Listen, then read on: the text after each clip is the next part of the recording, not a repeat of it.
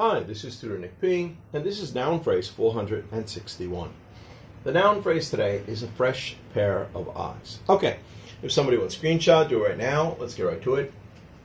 If someone says that a person will be able to provide a fresh pair of eyes, it means he or she can have a fresh outlook or a different way of looking at a situation, especially someone who is new and unbiased. Basically, a new person to examine or critique something. Okay, let's continue.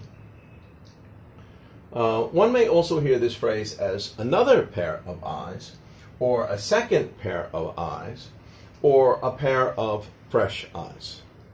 All right, let's continue. And we got 4 examples to show just how it is used. Here's the first one.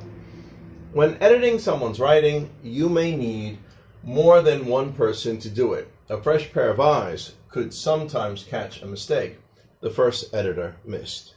Okay, number 2. We've been stuck on this issue all week. We need some advice from someone outside our group. A fresh pair of eyes might be able to see it from a different perspective. Okay, good. Number 3, our ad campaigns seem to have been stale recently. We need a fresh pair of eyes to offer some new ideas. Okay. And number 4, he has many advisors from outside groups because a fresh pair of eyes may see problems or dangers that insiders may miss. Okay, anyway, I hope you got it. I hope it's clear. I hope it was very informative. Thank you for your time. Bye-bye.